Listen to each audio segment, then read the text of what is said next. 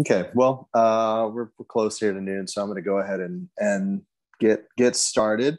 Welcome to everyone who has joined us thus far. It looks like there might be some more people trickling in here, but I'll go ahead and use this opportunity to thank our sponsors for the Small Firms Roundtable for 2021. They are Mend Services, Syntex Sash and Door, and Knight Construction.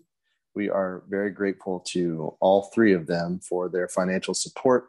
It's been a year, another one. We're kind of, I guess, 3/4 of the way through here. But we've had some great programming, and this, I think, promises to be a very interesting conversation today as well. And we'll have a few more sessions through to close out 2021. So with that, I am going to kind of introduce sort of our featured guests, if you will. But I do want to make a note that I would like for this to be more of a conversation with everyone that is participating today, if you're willing to share, just because I think the more perspectives on this topic, the better. So this is not necessarily a presentation per se, but more just a forum for being able to kind of address this question of how much do you draw. So with us today, we've got Scott Magic, who is actually my co-chair for the Small Firms Roundtable this year of Magic Architecture. And we've got Brett Grieg, who is a project manager with Rouser Construction, but also, as many of you know, a licensed architect and has worked both as an architect and now as on the contracting side with Eric Rouser. And so she brings a unique perspective to this question simply because she has kind of been on both sides of the coin. And I think we'll have a lot of interesting things to say about this subject. So without further ado, I'm just going to kind of pose the question and the concept of what Scott and I were discussing relative to this presentation. And it's just kind of the old question, how much do you draw as an architect creating construction documents to be executed in the field, whether they be for a residential project or a commercial project? This question is fraught with nuance, with complexity, with liability, with all kinds of descriptors. And so, the scale of projects, the type of projects, all of those things come into play, as everyone here knows. And I think it's an interesting question to pose to everyone and to see sort of where we are collectively, maybe right now as a profession, in terms of what we're producing for our construction documents. So we've got Scott, who kind of has his firm is sort of firmly planted in commercial projects mostly, although he does do residential projects as well. Brett is more from the residential side of things. And so I guess, Scott, maybe, we'll kind of start with you in terms of, I don't know, you've got some interesting sort of, I guess, concepts through which you've been, or maybe different lenses through which you've been looking at this question. One of which, what is our responsibility as a profession, kind of as a minimum best practices standard? Who sets that limit or that minimum standard? And are we, collectively being successful at meeting our minimum goals? And then we can kind of get into, who's going above and beyond those minimum standards or not meeting those standards. I'm going to open up the floor to you. Sure. If everyone could mute their mics, maybe I'm getting some noise. Well, I mean, this conversation started, there's actually a published occupational requirement on the Texas website about how architects are responsible for drawing certain things. You're like, oh, crap, I guess I better read this. but also it came from a conversation with a friend of mine, David Erickson, who left Lake Flato a few months ago, and he was complaining about, oh, I'm so tired of working on house sets that have hundreds of pages. Like, we don't need to draw a house set that has 100 pages. We can do it in 6 sheets. And I was like, show me how you can do that today. I mean, I'd love to see a set of drawings that explained all the level of detail and all the alignments and all your capital A architecture on 6 sheets. I've been witness to too many people assuming that the detail was shown in the drawings and then either not get it or have their work get very difficult with a contractor and try to pressure the contractor to fix things for misinterpreting the intent. And so it's oftentimes like, that's the battle, right? Yeah, your drawings are there. I mean, my favorite line was from an architect in Oregon. He said, your drawings are just advice. No one has to follow them. They don't. I mean, and so a lot of it comes down to what's your contract, right? Or who's building for you. So it's always that kind of question, like, how much do you draw and what level of detail? But I'd love to hear Brett talk about like what she's seen from, the different parties you work with. Mm-hmm. It's interesting. I find that architect's comment, that Oregon architect's comment, so cynical. But no, so I have built some houses from 14 sheets, $4 million houses on 14 sheets. And the 2 that I'm building right now have 90 sheets each. So you can do both ways, but you certainly are putting a lot more trust into your builder. And I mean, I'm lucky, the groups that I work for and with, we build a pretty great house, but we also care too much, and not everybody cares too much in the construction industry. I think overall, like just thinking about from the perspective of how much do you draw, you're thinking about the 2 goals that you have. Is the builder going to be bidding it accurately and completely? And then are they going to be building it correctly? And I guess, again, to reference back to that, who I call a cynical architect, how much do you care? And I mean, realistically, how much fee have you built in for yourself to do so? I know that, I have worked for a few different architects, and right before I switched over to construction 7 years ago, I was working with Christy Seals doing, small renovations in Allendale. So I know that there's not always that much fee for that, but there's also, you guys sometimes don't build in that much fee for CA.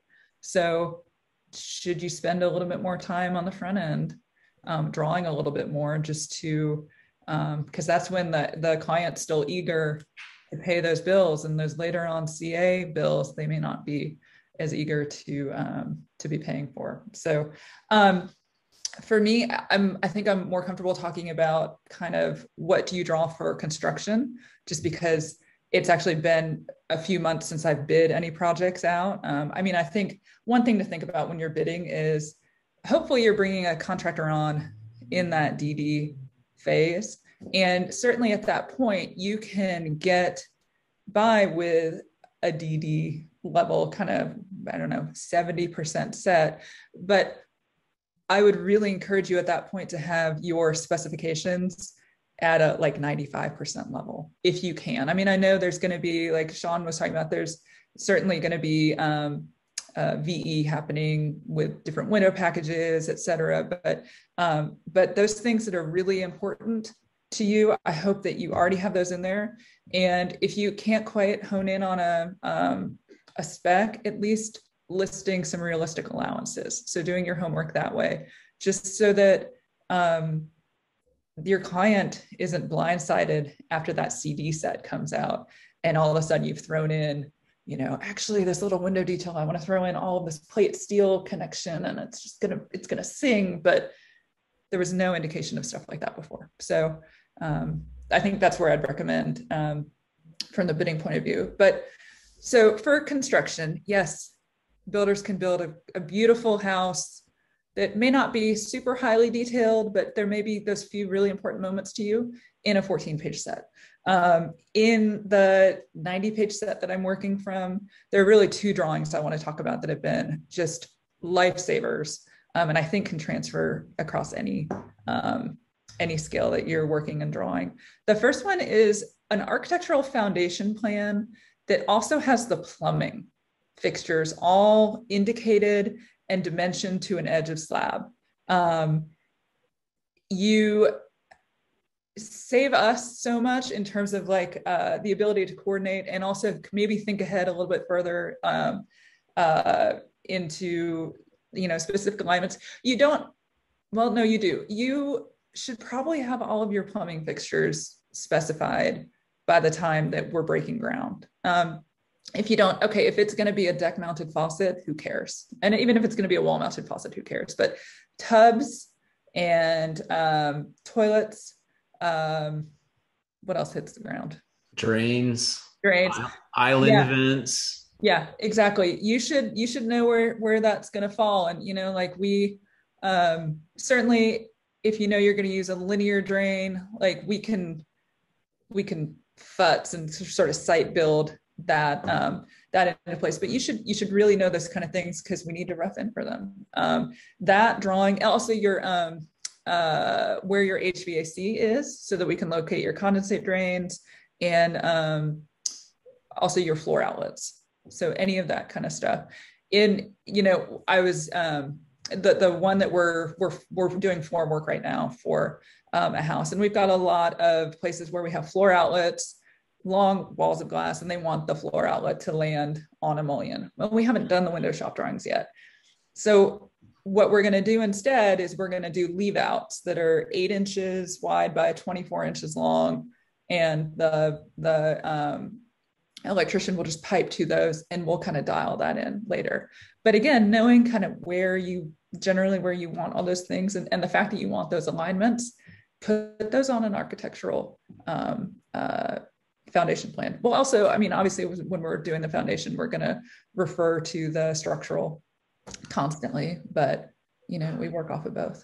So right, and you mean you have that level of care in your work. Not everyone does. Like I find in commercial work, the argument is, well, if you didn't draw it, too bad. How am I supposed to know? And so, you know, when you issue a set of drawings, if you don't have that note there, like align or a special keynote saying the align floor boxes to mullions, who knows where they'll come, you know, where they'll go. And also the other thing with like slabs, especially if you've got any floor systems, whether they're tile or like bathroom drains or commercial kitchen drains, you've got to show a slab depression. Otherwise you can't get the slopes to work and the drainage to really happen. So I agree. I think the foundation plan's like crazy important. And especially if you have a steel, like if you have any structural steel with embeds or brace frames and laying out where those center lines occur. I found, you know, I've learned more from all like CA. That's that when you go to do the plumbing rough, you can tell how good a contractor is by the questions they ask and how their waterproofing is under the slab, and if they've got all the drains and have thought about all the vents. I can't tell you how many commercial kitchens I've built in the last 10 years where they totally forget the drains for the hand sinks, and or the plumbing engineer didn't put a island vent. And so now all of a sudden we have this beautiful open kitchen concept, and we're having to add wet columns on the side of a tile wall because the plumber forgot to put the island vent to those hand sinks. And it sucks. Sometimes you just have to live with those, or you've got to have that conversation about the change order to saw cut the slab out and rework it all. But yeah, you've got to draw it. Yeah. And I mean, I've certainly learned over time that throwing an extra sleeve or 3 into a slab, like can never hurt, or through a, concrete stem wall. So, on our end, we learn every time as well, and try to cover any kind of instances like that. But yeah, you can't know what you missed. You can't know what you don't see. So yeah. And then the other area, when it comes to framing, the other drawing that was just like a godsend on this other house, was a framing plan that tried to coordinate like a ceiling / roof, really just ceiling, because either way, first floor, second floor, that tries to coordinate, especially in a house this complex, if you've got mechanical drawings, and commercially if you've got mechanical drawings, and but a coordinated architectural framing plan for ceilings, so that those alignments, again, if it's really important to you to have all of your lights hitting exactly right and all of your ducts hitting exactly right, and you've got a really thin floor plate and you need to make it all work, try to do that drawing. And so I think it's one of those where, for the set that I'm working on, we had the architectural framing plan, we had an RCP, and we had a lighting sheet. I think it's possible to do all of that into one, certainly. And I'll tell you why that drawing really helped. So on this particular project, the mid floor, basically this is like an inverted house. So the main living is all happening upstairs, and then bedrooms and auxiliaries downstairs. That middle floor plate is 24-inch trusses. There were 41 different unique truss types just in that mid floor. So, 90, 100 trusses, but 41 unique ones. Because of that drawing, and obviously spending some time with the shop drawings referring to that drawing, we didn't have to do any field modifications to those trusses. And that's a huge time saver for everybody. And, lack of change orders for the client, it's great. So the information on that is, from your structural engineer what your trusses will be, or your TJIs, or even stick framing, whatever you're using. So just try to take the time to dimensionally lay that out. Hopefully you've got a good idea of what your can lights will be. I will make a plug right now. I know it's like I'm not selling a product, but the can lights that we're using on both of the houses I'm working on are DMF is the manufacturer. The housing is just the octagonal sort of unit that the light is going to go into. There's no major box or anything around it. It's been amazing because we haven't had to reframe anything to make one of those massive housings work. And they're IC rated and lots of options on trims and everything. I bet they're not the only ones doing that now, but that's been amazing. But anyway, so that architectural framing plan has just been a really important drawing. And I think, again, you can incorporate that into your RCP and lighting, electrical, hopefully. I have a question for you on the truss shop drawing. So, yeah. Generally speaking, when I receive truss drawing from a manufacturer, they just start on the right and go to the left, or vice versa, and just 24 inches on center. Yep. So then, I've got to go back and kind of tell them, okay, no, we need to start here. Here's maybe my generation line, and we're going to go out 2 feet from there so that I can make all the lighting, just what you just described, work out. So in your situation, is the architect coordinating the revisions to the shop drawings, reviewing the shop drawings, or are you as the contractor sort of taking on that responsibility and communicating with the truss manufacturer about their shop drawings? Square one is that we sent the truss manufacturer the architect's AutoCAD or DWG file that had that, and it probably was that architectural framing plan DWG Okay, so the trusses were actually already laid out in CAD in a drawing to say, this is where we need them, then they could take from there. And okay. Yeah, because of the complex geometries, there were some that these are 9 inches on center, and then this one's 12, and then this one's 24, and this one's 20. So sure. Yeah. So starting point was the DWG direct from the architect. So got it. Okay. And yeah, I mean, I think we had probably 3 revision rounds on those total. But yeah, starting from the right starting point certainly. Sure. Yeah. Sure. That's great. That's a great truss manufacturer. But also like that. Yeah, that was Trussmate through Eastside Lumber. You know, I mean, I know, what is it? Either BMC or them pretty much in town. Yeah. So yeah. But that was a lot of work on our part, but it also, again, you pick your battles. So you pick where is it really important to put energy into, and that was a time that's really important to put energy into. So. Right. Well, I mean, that's such a good point. It's like, what battles do you want to pick? You know, it's amazing. I've been on some projects where we have 120 pages and a lot of interior details, and everything is drawn, and sometimes it's so overwhelming. I mean, I can't imagine being a contractor having to, you know, find where's Waldo and what rabbit hole on what sheet that maybe someone added a note on. I mean, it's very difficult to be in their shoes, and then have to sometimes go backwards on a project to fix something. Sometimes they won't go backwards, but you know, the question becomes like, what level of detail do you draw? One project, you know, we drew leather cabinet poles, you know, with different color stitching, so that got priced.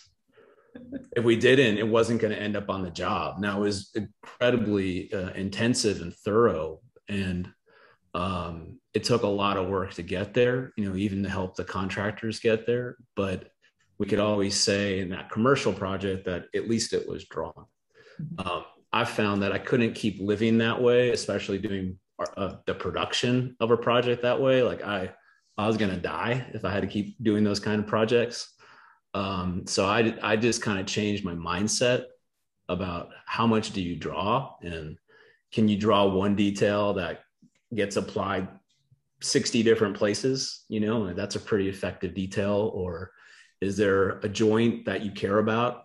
Draw that. But you don't have to draw everything. And that kind of changed the mindset to sort of focus on the key things that were important to you or at you as the designer.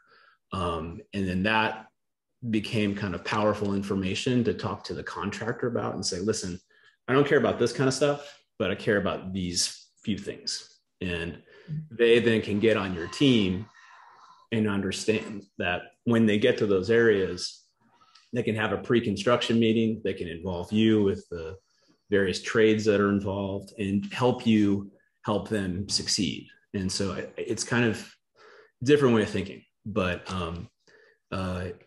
we don't usually get people like Brett on a commercial job who care that much. You know, you usually get one round of shop drawings. If you get shop drawings, sometimes you get people who just say, "Oh, we're doing what was on the drawings," which is terrifying because you don't get a chance to confirm. But there's so much involved, and someone wrote a question here about like lack of craftsmanship, and it's like in commercial work, like what I love about what Brett and Eric do, in a lot of the residential designers in Austin, they have a great community of great builders, and those people care a lot. It's rare that you get that kind of detail in commercial work. You know, usually you're trying to just get a project built and meet a budget, and you don't oftentimes have control over where the drawings go or who the client ultimately selects. So sometimes you've got to deal with their level of care or craftsmanship and how to help them get through the process. Scott, I have go ahead, Brett. No, go ahead. Well, I was just going to ask Scott if you sort of, I think that was a great illustration, Brett, of sort of these, what you value in terms of these kind of critical drawings being kind of the foundation plan with additional information, the framing plan. I mean, is there something from the architectural side, Scott, for you that you feel is kind of some critical, important drawings that you always include in your sets no matter what, or a thesis that you have about, well, if I'm going to get one thing done, it's going to be this, and this will set the tone for the rest of the project. Does that make sense? Yeah, it's kind of a stylistic thing. I think everyone's a little different for what they focus on.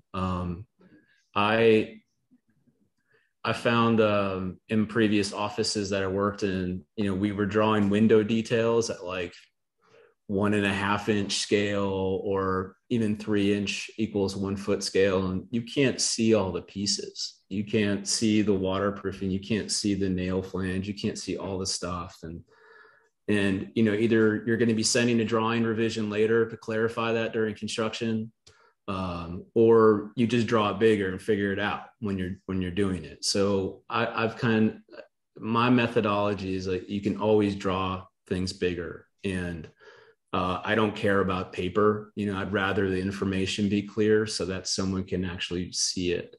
And so most of what I try to do is I try to do more diagrammatic sections, like building sections, but then I jump to like 1/2 inch, 3/4 inch full sections through parts of the building, just to really make that clear. And then we'll even jump to 1/2 inch scale drawings, or half scale drawings, because when you see those things up close, you realize like the screw has a pan head on it, which is 1/8 of an inch thick, and that's going to affect all these other finishes just that little bit. So you've got to add shims or MDF, and there's a lot of little things that can mess up your alignments. And so it's just something to think through, and kind of push your level of detail in your work.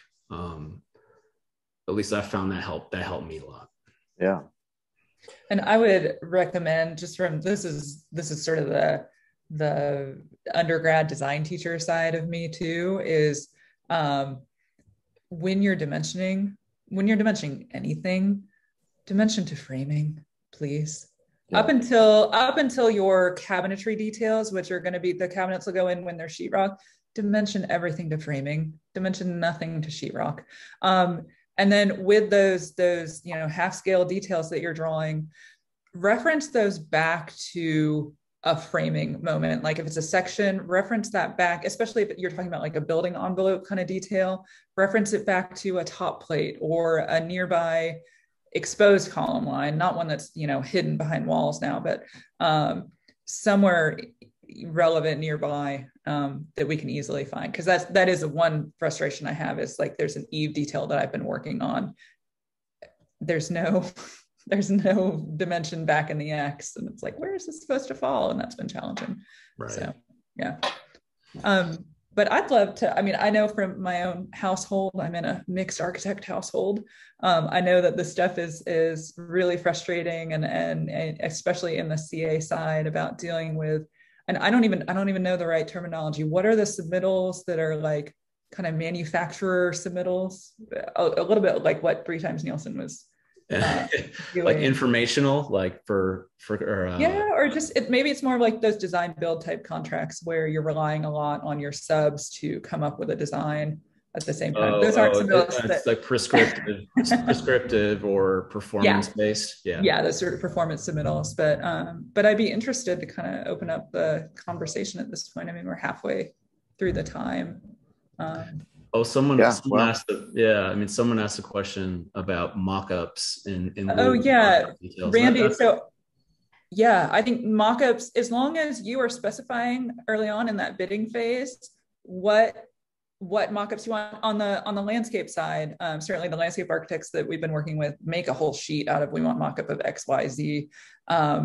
And so as long as the contractor can plan for that budgetarily, those are great. So many decisions and changes get made in a mock-up phase. And as long as the contractor has budgeted for sort of those unknowns, yeah, I think that's a great way to go if you're going to be really involved in the CA phase. That's true. Yeah. I mean, some people aren't. Like, I think about, like, I was talking to someone the other day about how they're just doing houses for contractors to, like, builder set, right? So what's that, 12 sheets or the basic drawings to get through permit with the local jurisdiction. And yeah, oftentimes there aren't window details and things like that. But kind of circling back to the mock-up question, not every job can afford them. That's the other thing. You know, contractors are cutting, like, your tile on my projects to FRP, which sucks, but it's, like, inevitable. And like, the other thing is, like, oh, the line item for the mock-up, let's just cut that. And it's easy money to cut, especially when you're over budget or behind schedule. But yeah, mock-ups are great for everybody, especially if you're doing something unconventional or you've got tricky situations, especially if you're doing stucco. Do a mock-up. 99% of people don't know how to flash a stucco window or waterproof one. And that's where there are a lot of litigious issues in stucco.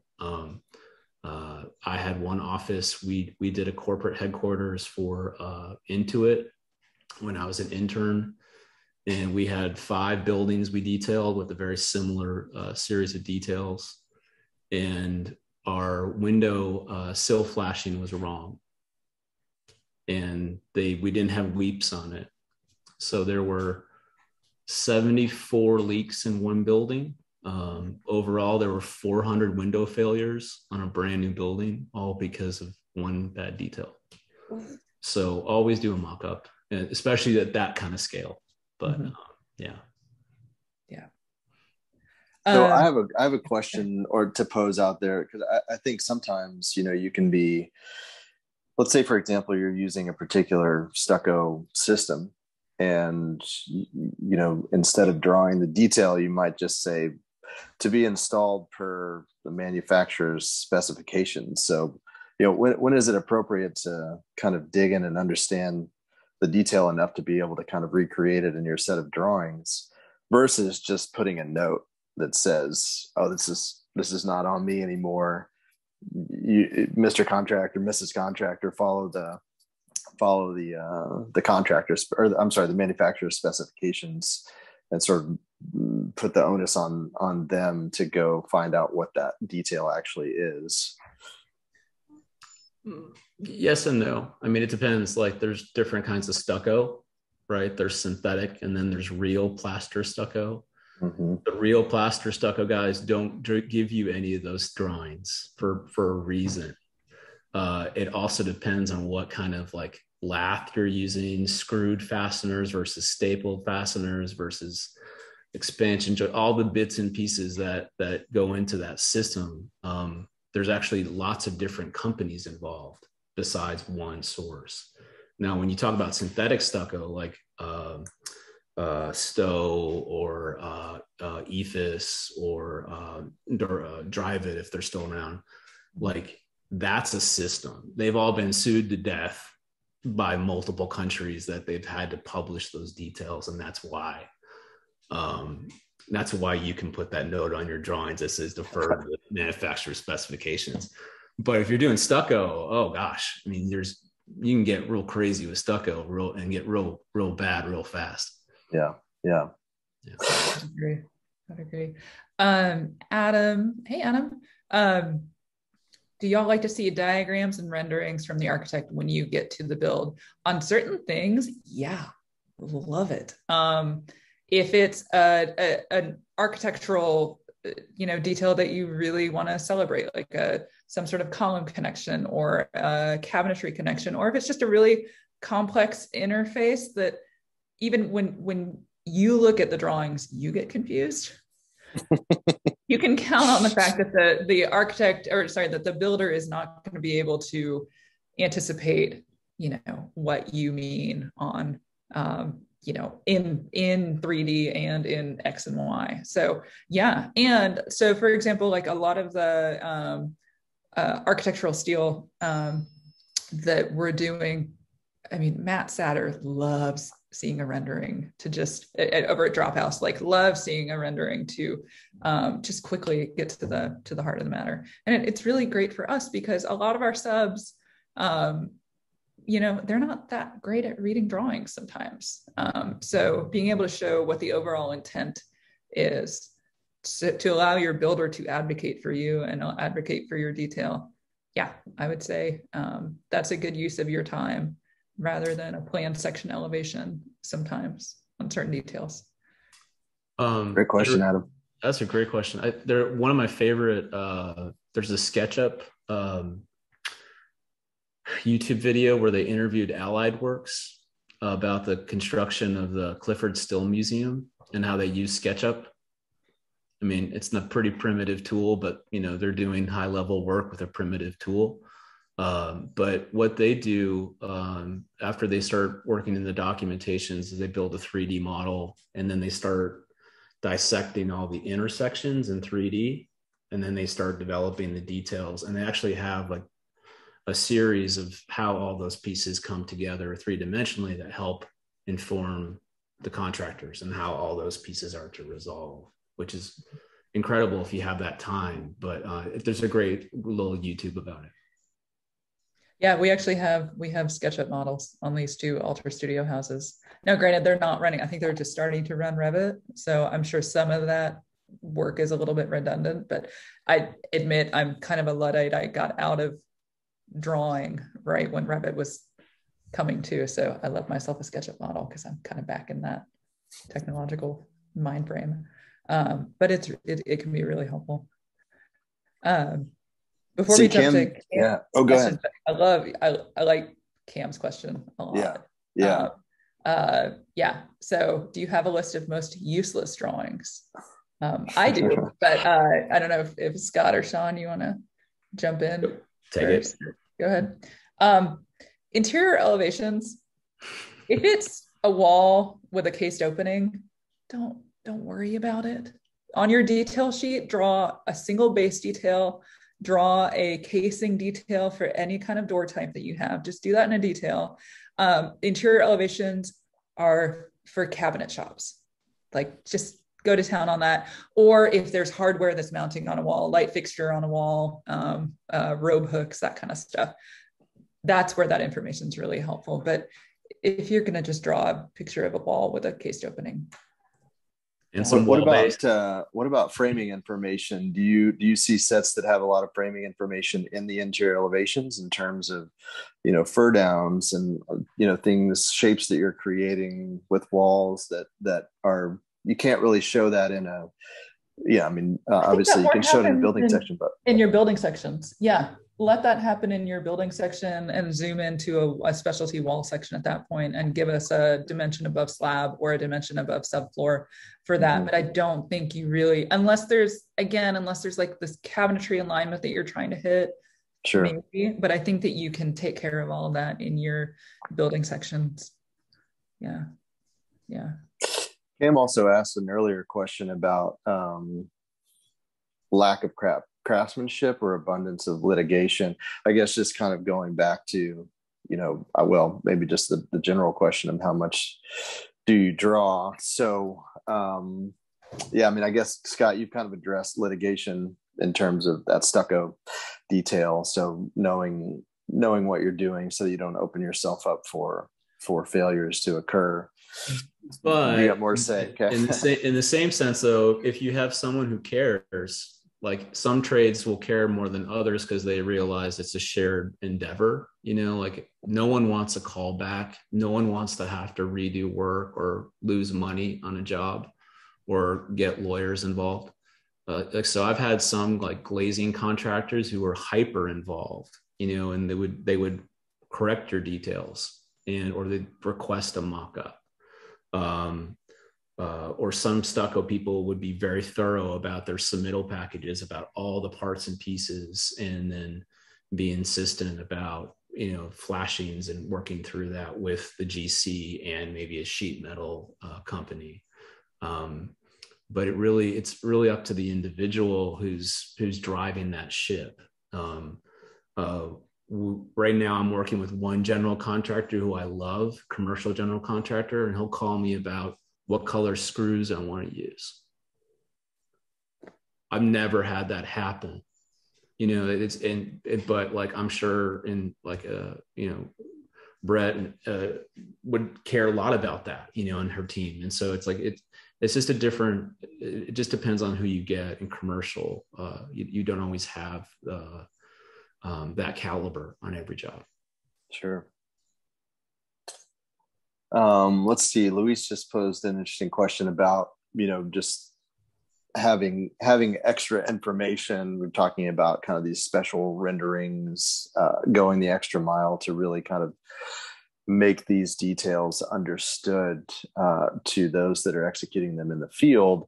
But a great question about, how do you reconcile your fees with the amount of extra time that it would take to do those? And I guess that's just based on every project, right? I mean, if you're building the Clifford Still Museum, I suppose maybe Allied Works has enough fee in there to kind of understand that they're going to take their construction drawings to a certain level that's going to require them to have a pretty hefty fee. But I know not well, it's probably rare for people to work in an architectural world of billing that allows you to have kind of the freedom to do all, to go that extra mile. I don't know if you have any thoughts on that, Brett, in terms of, the drawings that you're getting. Obviously, if you've got kind of a 90-page set of drawings, you've got a SketchUp model, there's line items for mock-ups. Obviously, maybe that architect has kind of been able to sort of stretch their wings a little bit on their fees in order to kind of incorporate that, but obviously sell that to the client to say, well, it's going to be incredible when it's done because we've got all this time and we can put a ton of effort into making sure that our intent is very clear to all of the people that are going to be building it. So are you having those types of conversations on the contracting side with the architect? Certainly. Because we always have to, we have to justify every dollar that's being spent to our homeowners. We are fortunate that we have very involved clients, and, these are big budget projects, but nobody that we work with has an unlimited ceiling. So one of the ways that we justify it is that actually the more robust those drawings, I think it actually really helps the construction schedule. There's not those lags for us to say, oh, let's stop, let's do that RFI, this information has never been shown. So we have to wait for the architect to kind of generate that. And that's an additional fee, an additional services fee, versus the architect. Maybe it's even a detail or a note that's not fully fleshed out, but it's made it into the set. And so half the battle's already done, that conversation where like the contractor is already having to think about it a little bit and maybe come up with some solutions. So that there may still need to be a quick phone call. Hey, what do you think about doing X, Y, Z versus RFI, emailed, we need a detail for this area, done. So a little bit of streamline on schedule. Also, one thing, building right now is really hard because of as a vendor that I work with has said, the world of available things, it's a real thing right now. That the specialty products that you have always gotten to use, chances are they don't exist right now, or we can't get them for 14 weeks. So if there's something really special, you need to justify it to your client and say, I really want this in here. I think you are really going to appreciate this. I've got to take the time to draw it because they've got to get it ordered right away. I mean, that's the reality of pandemic building right now. So the 90 page set, how many pages do you think it was when you priced it, if you had to guess? It was 89. It was 89. Okay. Yeah. So they got to go kind of the full, because that's another that's another balance too, as well. How much do you draw in terms of how much can you get paid to draw before you have to kind of understand how much the building is going to cost, because it's difficult to give a contractor a half-baked set of drawings that you hope you can get enough information to get the general scheme of how much it's going to cost, but knowing that it's inevitably going to get more expensive, just because there's going to be more information coming down the line. So that's great to hear that you've had a complete set of drawings from which to price. And I mean, again, like at DD, you're not going to have all those decisions made, but again, sort of those allowance placeholders, or those just sort of like generic detail here that gets a little further fleshed out. I know that that's a lot to ask of, especially if you've got sort of small clients and you're in residential and it's their first and only build, or it's their first and only renovation addition. I know that's hard to justify. But again, I think that explaining the benefits that they can have on the construction side, because I know not everyone, but we all know, and we've all experienced like the pain of a really bad build. You want to encourage and steer your clients towards contractors that will make it an enjoyable process. And part of it is that they're armed with good information. So sure. I love that idea. I mean, that it's okay to issue something that's not fully resolved, as long as everyone knows what's not fully resolved, or doing allowances, or identifying like, here are the gaps, but we need to solve these. I think it's real painful for everyone to have to deal with new sets of drawings during construction, because you have to realize when you hit Control P and send those, like, you're just adding frustration and money and time to a project. Whether it's an ASI, like, a change order, or showing up to the job site and realizing that information didn't get to all the subcontractors and they're all building from different drawing sets, and it can be a nightmare. And so I'm a big fan of drawing everything first, and trying to limit new information during construction to just clarifications, if you can, or dealing with adjustments that are needed in the field. It's just, try to stand in their shoes and understand, like, you know what it is in 3D that you're trying to build, and somehow they have to interpret all of your 2D drawings and build it. It's a daunting task. Mm-hmm. I think there's always that lingering fear of just, okay, well, if I draw, what I would like to do is draw everything, specify everything, so that when we understand how much this thing's going to cost, it's all there. But then the fear, obviously, that, well, it's way too much. And so now you go through the value engineering process, and you've got to change, all of your drawings, because you've had to change window manufacturer, because either that window package is, not the lead time, especially with today's environment, is not realistic for the project anymore.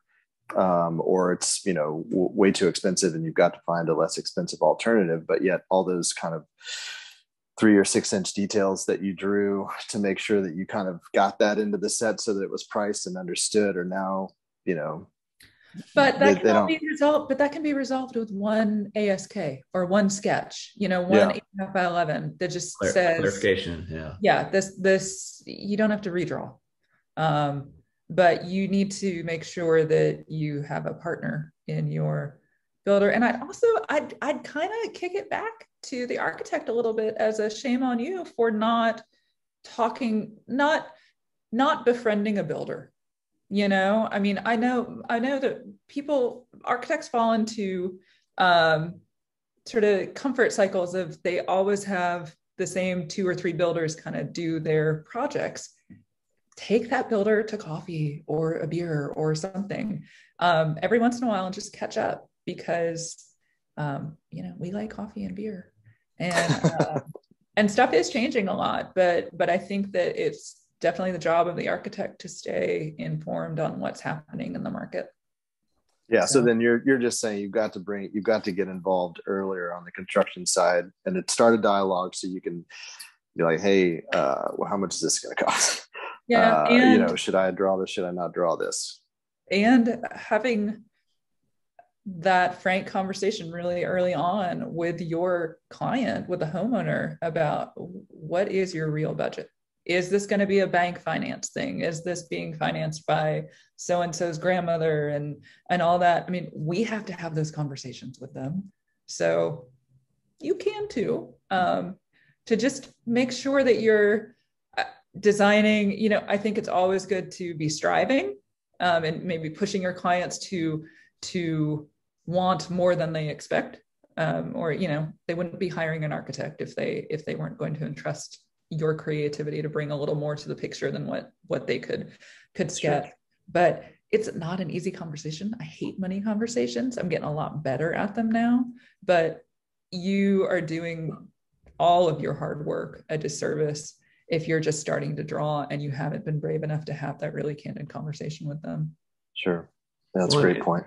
And that conversation can come up early. Like, is this a project that you're going to showcase, or is this a project where you're drafting for dollars as an architect? Like, make those decisions. Ask that. Like, what is that client really asking of you? Are they asking for like your signature or beautiful artwork, like your masterpiece, or are they just saying, I just need an office built, draw it? Mm-hmm. And those are different buckets. I think architects oftentimes dream a lot that every project's going to be an architectural record or Arch Daily. They don't all have to be. And so you can have that conversation early on, and that can help you save your time, draw what's important, and help you make more money. And you just be effective, right? But a lot of it comes down to communication. Sure. Although I will say that I do have those conversations, but it's still hard to keep clients in line in terms of what their desires are, their goals are, right? It's kind of like they say something and you say, well, I'm just not sure that's really going to be in the stated budget or sort of what the goals are. And then they listen to that. And then a week later they come back and say, well, we want those, we want to move from this line of windows because they have standard 8-foot doors to this other more expensive line because they have 9-foot doors, and we really think a 9-foot door would be better than an 8-foot door. It's kind of like, well, we already had this conversation. That window package is 40% more than, I don't know. It's tough to kind of like drive the bus, but also have people that are telling you to, veer off onto this other path constantly. So I just haven't, I don't know. Well, did you charge them more money to redraw the details, or did you just go with it? I mean, honestly, I just usually end up just going with it, and just, okay. I mean, a lot of it comes down to fee structure, which is a separate conversation. Sure. Next week or next month. Lump sum? Are you hourly? Are you percentage based? Who is your client? But yeah, no, I mean, you could lose all of your money drawing, if you draw too much, and then you get to CA and you have no money. And part of that's your own fault. Yeah. I mean, you either manage yourself and the information or you don't. I mean, it's a tricky slope as an architect. So sure. But that's a separate conversation. Yeah. Randy, I see your comment and thank you for that. I meant to say something earlier. So Randy made that comment that contingencies are critical to build into the budget. Absolutely. And when you guys asked, how many sheets were there already in this one set, and I said 89, they still reissued an entire set afterwards that we knew was coming. And so the initial budget that we're able to make from DDs, I think it's a really good thing for you to make sure that your builder has, with new construction, at least a 10% contingency in there, maybe even a 15% contingency in there, if you know that you haven't gotten to draw everything. Because we'll maybe go to contract with the client at that point, just, to do like a pre-construction agreement at that point. But we are going to reprice it throughout, and we will hone in and tighten up their budget and lessen that contingency percentage every round as more details come. With renovation addition, I mean, heck, that builder might want to have a 25% contingency in for that initial budgeting. And then again, after pulling down some sheetrock and poking up into the attic, well, they should be doing that before they're issuing a budget anyway.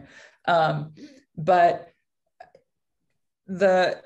a good builder should be starting high and communicating very clearly with your client about, I'm starting this contingency high, and we will start to we'll hone that in and really dial that in as we get more and more information. But you know, we need, again, from the builder side, we need to be having really very realistic conversations with your client, and keeping that contingency conversation. That's a real useful tool. So yeah. Oh, contingency. Oh, yeah. I love to have a contingency. Oftentimes on like a lot of the bid projects I work on, the bankers won't fund it. They'll cross it out, and you're like, oh shit, there's no cushion. Yeah. And that happens. Yeah, that happens a lot. And hopefully the client can have a cash contingency on the side to dial into, because that's a really complicated one to deal with when you're having, especially a construction loan that requires on-site inspections for every draw. Mm-hmm. Yeah.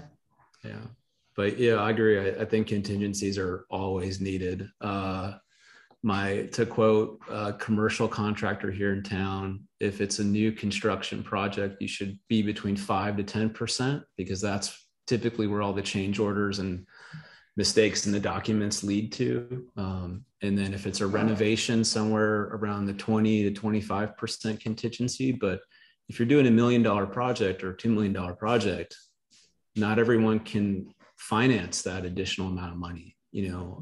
So it's tricky. But the bankers also have a vested interest in wanting to see a project completed, because they don't want to have a half-done building that they can't turn around and sell, or that sits there and can't accrue money for them, you know, in terms of as an investment. So contingencies, always fight for them. Cool. Well, on that note, sounds like a call to arms. We're approaching 1 o'clock here, so I just want to open up maybe the floor for one more question from our audience. If anybody has one more thing they would like to sort of throw out there for our guests here. Otherwise, I think obviously we could keep talking about this for hours. I think personally, I've sort of taken away a couple of nuggets of key information from both Scott and Brett today that I can take into my own way of thinking and my own practice, and hopefully not spend all of my fee drawing, which I'm horrible at. But I hope that everyone else here has been able to latch on to some information that they can take into their practices as well. I want to thank both of you for taking time out of your days to join us and be candid with your information and experiences. Very, very helpful. It's always nice to just get to hear what other architects and contractors are up to and what they're experiencing right now. So it serves to bring a lot of perspective to at least me, and I hope everyone else as well. Thanks for inviting me. Yeah. Thanks, Brett, for joining. Bye. Yeah. We're good. Yeah. Bye. Yeah. Okay. We're good.